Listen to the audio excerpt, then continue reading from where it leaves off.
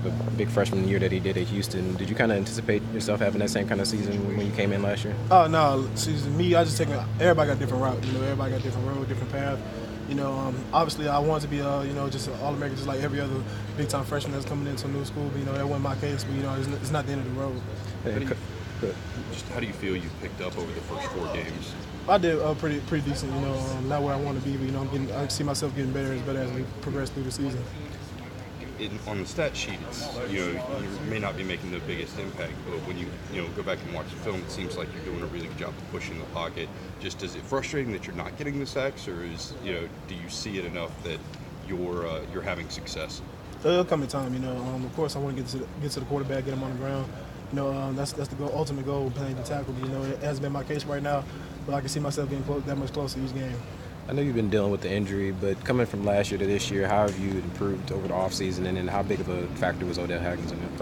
Mental game, just developing my mind mentally, just getting better in the film room, taking notes, different things like that, just slowing the game down in my brain. And then for Coach Odell, we've seen him throughout camp when you were coming back. You see him work with you individually a little bit, maybe during special teams or whatever. So how helpful has he been throughout the process? He's just making my transition a lot better, just helping me get back, working on my fundamentals more than anything, D tackle is all about having your fundamentals and just doing the small things right. It seems like some of the younger guys have been the more physical guys you've seen out there, whether it's Jaden, Asante, even yourself.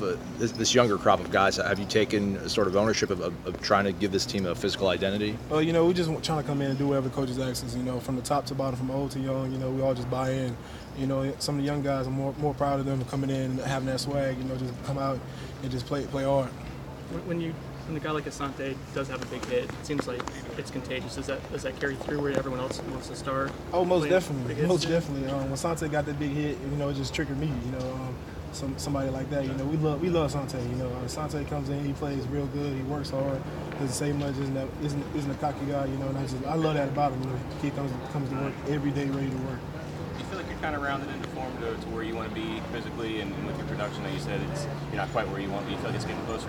Oh yeah, I feel like I just got to keep going to the ground. Just coming in ready to work every day. Got to get better every day. That's my mindset. Just can't be complacent. With the little success I'm having, I just want more.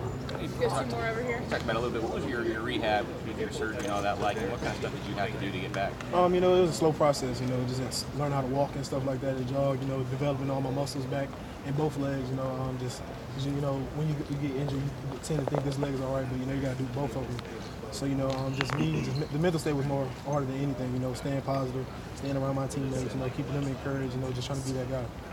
So much is based off, lower body and driving off of that knee and that leg. Did it take a while to learn how to trust that again, or was that something you had to do? Nah, you just have to throw it to the back of your mind.